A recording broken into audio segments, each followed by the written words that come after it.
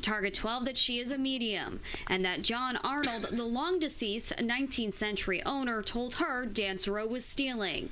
Now, this is so interesting, right? Because obviously she said there that Jacqueline Nunez has stated that she's a medium. Now, if we wind the clock back to yesterday's video where I spoke to Satori and Cody, Satori Hawes said to me that before owning this house, she'd never dwelled in the world of paranormal or, you know, anything to that effect. How has she suddenly become a psychic medium just overnight, and she's able to talk to John Arnold and talk to the birds and the bees? You know, like, it's a genuine question that I've got. How does she go from no background in the paranormal whatsoever to suddenly owning the Conjuring house and becoming a psychic medium? Like, that's one hell of a story arc, right?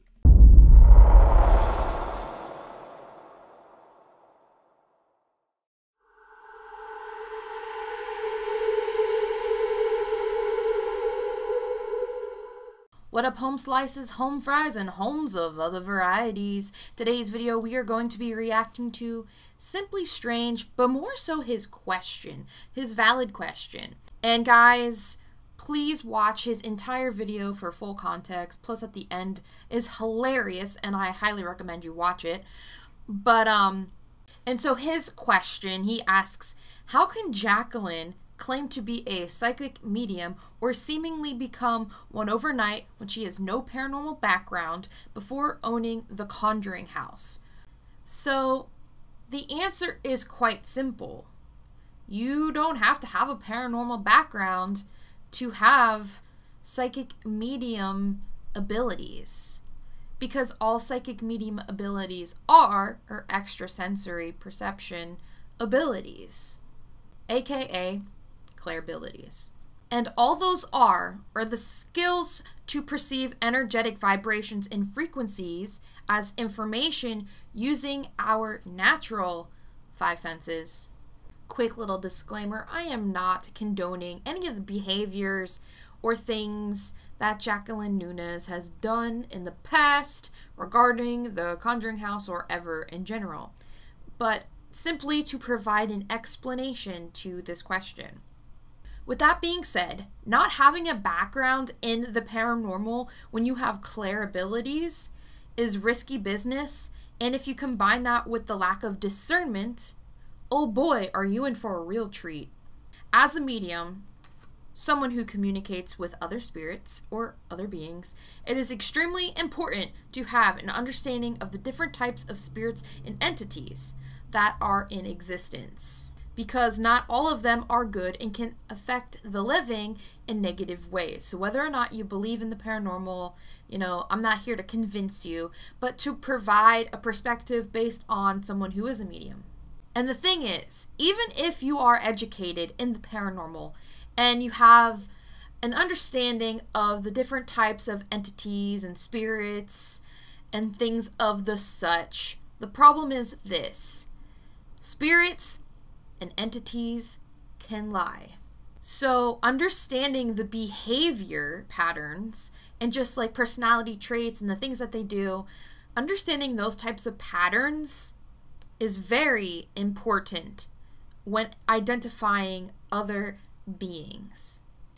Because like I said, you have some negative things that lie, and they are fairly skilled at manipulating their energy so they don't give their malevolence away through their energy. So you can have negative beings pretend to be archangels, and they can look identical to what a person would assume an angel would look like, even down to like the outwards energetic impressions that they give.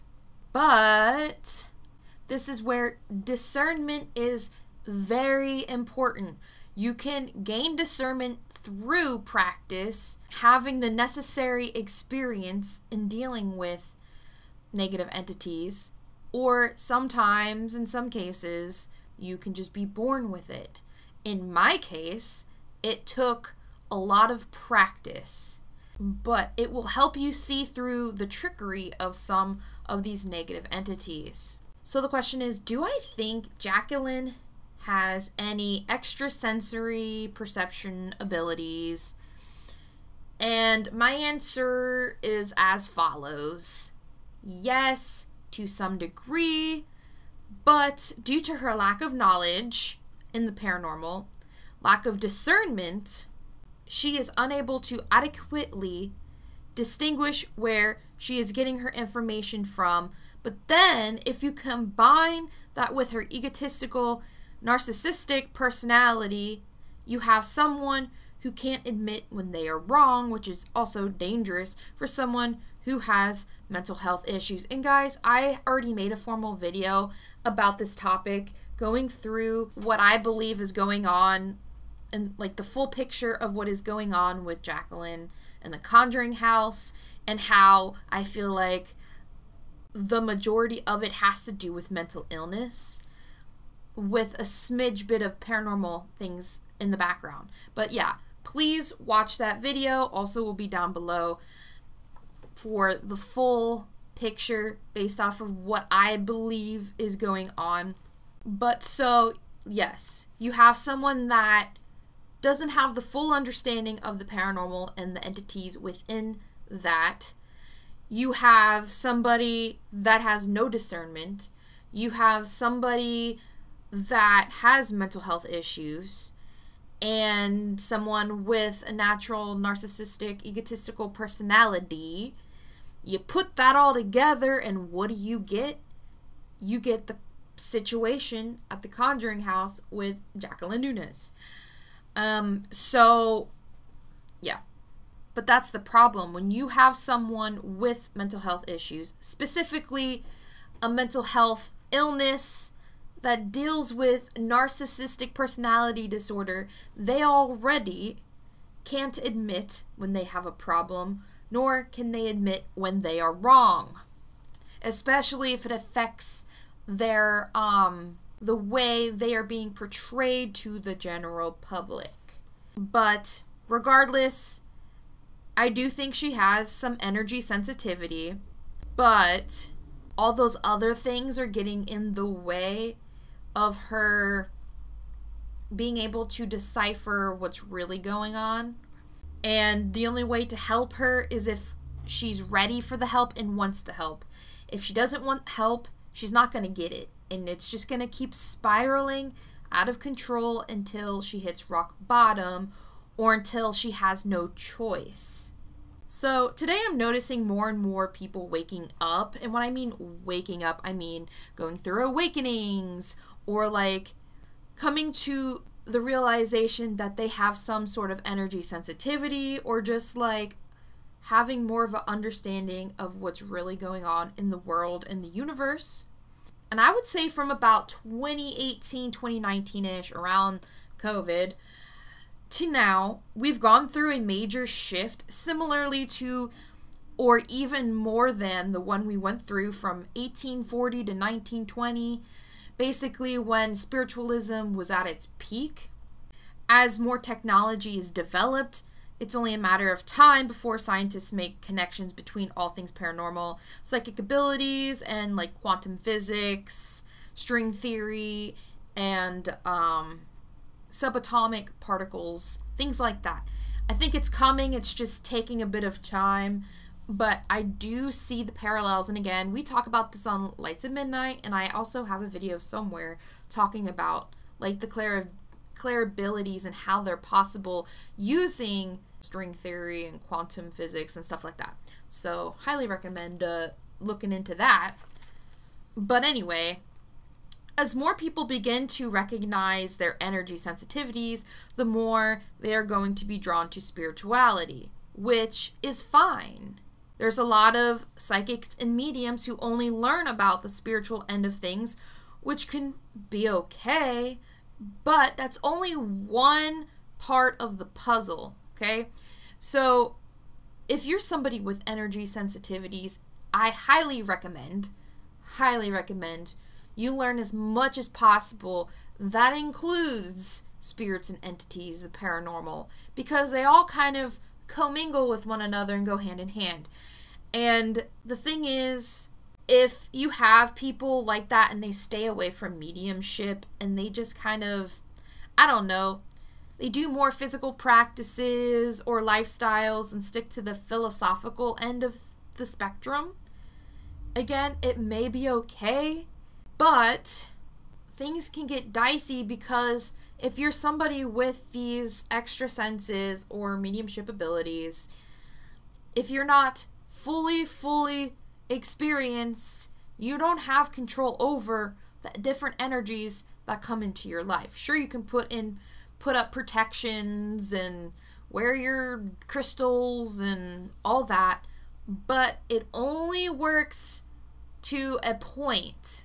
I'm not saying that they don't work. Of course, in my videos, I talk about the benefits and how you can protect yourself using those things. However, when you're in an environment where you don't control over the things that you come across, like the public, you can still have things try to bother you and attack you. That's just how it is sometimes. It sucks, but that's why it's important to do your research and work on your protections and stuff. But so, here's a great example. I can go to the store down the road at a normal grocery store, but if I'm walking alongside Jane Doe and she's got an attachment that likes my energy more, I can be affected, okay? In some way, shape, or form. I am clairsentient. I can pick on the person's energy and display some of the symptoms they have for their own illnesses. I am not a master at control of blocking that out. I'm still learning. I'm not perfect. And so there are things that can still affect me and other people.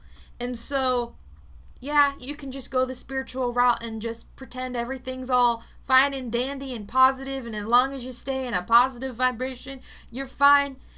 The whole toxic positivity thing, I call it toxic positivity because you have people that kind of say it's your fault for things that happen that are negative because you didn't do this or your vibration wasn't high enough. Well, unfortunately, that's not realistic, okay? So, yeah, we can be affected no matter what. And so understanding the different types of energies and entities that can affect us is very beneficial. So, and I feel like Jacqueline probably, and this is alleged because I'm guessing here, I feel like she was probably part of a community like that, and that was involved in spirituality. She probably did some tarot card readings, kind of maybe even went with the lifestyle, did her meditations, and like learned about different philosophies, which is fine. But again, if you have no background in the paranormal, yeah, when bad things happen, you're not going to know what to do or catch the manipulation if you are caught in that. So, yes. One thing Simply Strange touches upon in one of his questions is, how can she become a medium overnight? Like, what the heck? The thing is, not every person with energy sensitivities is a medium, so I just want to get that straight out there. But one thing that I've learned is those with energy sensitivities can become a medium over time, especially the more involved they get with specific types of energy, whether that's by practicing or being forced into it. So somebody like me who was forced into this lifestyle, it almost felt like it happened overnight. And it is possible. You don't necessarily have to be born and come out of the womb seeing dead people or communicating with other things. And I feel like the media has done a bad job stereotyping mediums and how their abilities work. But not all mediums work the same way. Not all of their abilities work the same way. Sometimes you have abilities combining with other abilities, making something completely new that another medium with the same two abilities might not be able to do. So that is something to take into account. For Jacqueline, again, this is alleged, I think she had natural energy sensitivities like I did, But the difference is she put herself in the energy of the Conjuring house over and over and over again by owning it. And for the spirits and entities that reside there, they saw her energy, her personality, her mental illness, etc., and saw her as a great candidate to manipulate and communicate with, thereby giving her exposure and practice. It's kind of like a muscle memory. You keep doing a certain skill and eventually it's like riding a bike. You don't even have to question it. You can just do it. But I feel as though she had a willingness to learn, and she did, sort of. She was taught through manipulation before understanding the basics of energy and paranormal entities and spirits and discernment. So yeah, here we are. And then I'm going to use myself as an example, because who better than somebody I know like the back of my hand than myself? But so for me, I was forced into it by being haunted against my will and being forced out of my body every single night onto the astral realm and being constantly attacked for a few years non-stop. I was forced to astral project every night, which is probably one of the reasons I'm pretty good at it right now. Then every night I was tormented by paranormal activity that only I experienced, although I think my brother may have experienced, though I'm not sure if he'll ever admit it, but I digress. In addition to sleep paralysis, nightmares, and being pulled off my bed by my ankle, okay? And listen, I grew up having a very scientific-oriented mind. Originally, I went into college for biology. Of course, I switched to criminology and psychology and stuff like that, but I was very scientifically oriented in how I thought and just went about life in general. And I hate to admit this, but when I was a kid, I used to make fun of my brother for loving paranormal shows, for liking ghost adventures, and telling him that, oh, that's not real, because scientifically there wasn't any proof. But it's like, I don't think science has caught up yet. And no matter how much I tried to debunk it, debunk being pulled out of bed by my ankle, I could not. In that moment, my brain fucking broke. It went crack. And I just had like a full-on panic of like, what the fuck? How did this happen? How is this even possible? And I feel like some of the major, if you want to call them debunkers or people who talk about this and try to come up with explanations as to what the person experienced, a lot of these people, and I understand, I don't hate these kinds of people. I understand their thought process because that was me. But I feel like in order to change anyone's mind, they have to experience it themselves. And unless they have an experience that's traumatic, that they cannot explain, like being dragged out of bed by their ankle, they're never gonna make that full switch. And I'm not trying again to convince people. I'm just saying, like, for people with such an analytical mind, a scientific oriented mind, sometimes it just takes something crazy like that to happen for them to be like, oh shit, I guess this is legit. So I'm just saying I understand their perspectives, and never ever will I hate on anybody's video debunking paranormal activity, period. Never ever will I ever. But so I didn't want any of this to happen, period. Okay? I didn't even think it was real.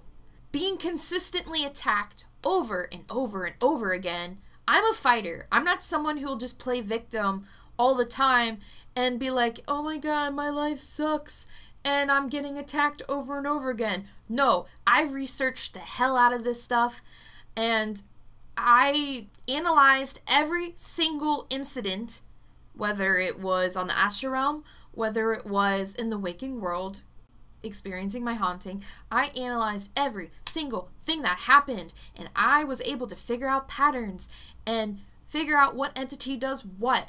And so part of how I am the way I am and what I know is due to that. and all the research I've done with other cases, helping people with their haunting cases, I have come up with like a bank of data that I was able to, figure out that certain entities do certain things, and I learned how to fight back.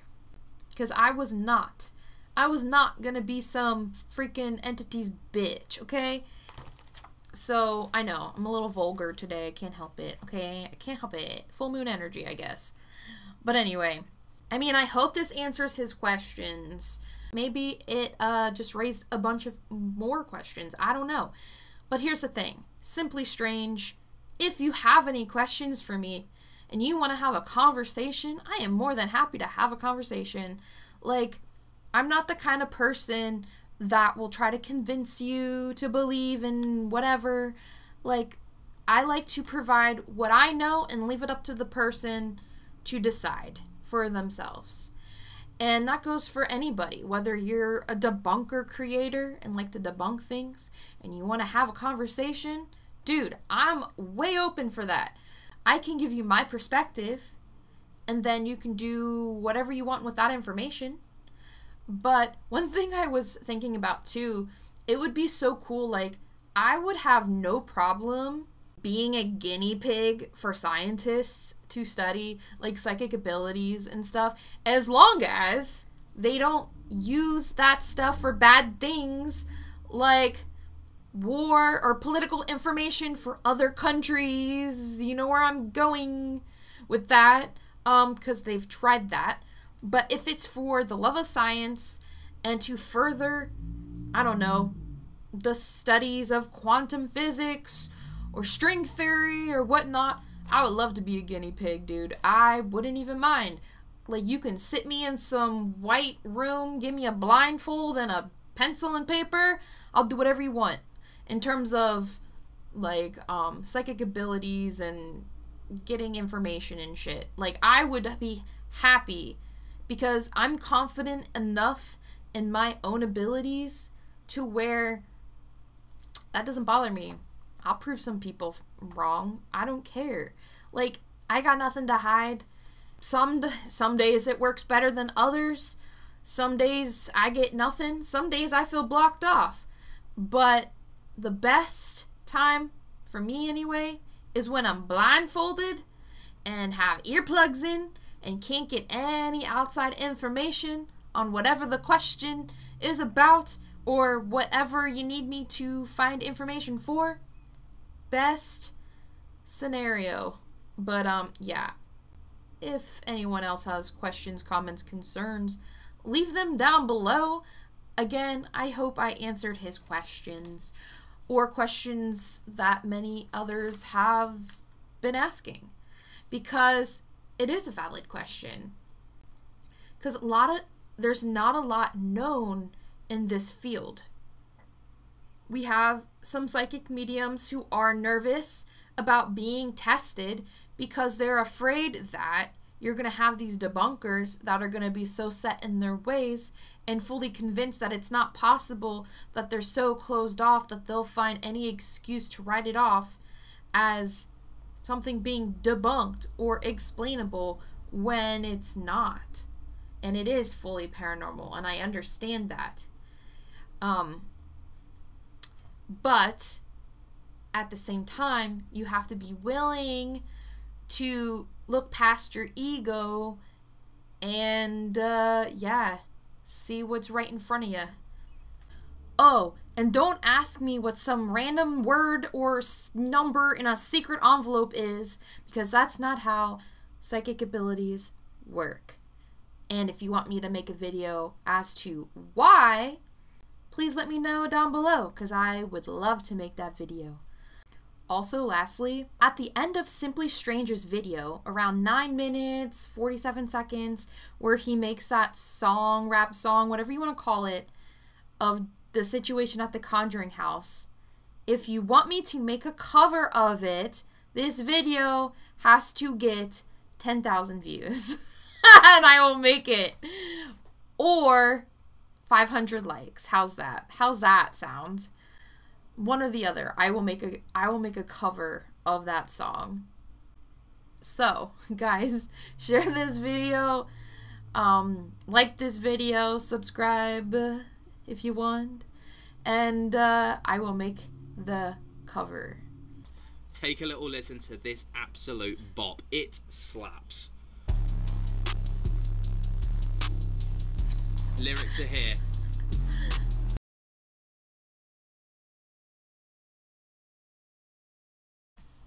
But yeah, guys, I'm just gonna end it here. And so, thank you guys so much for watching, and I will see y'all soon. Peace out.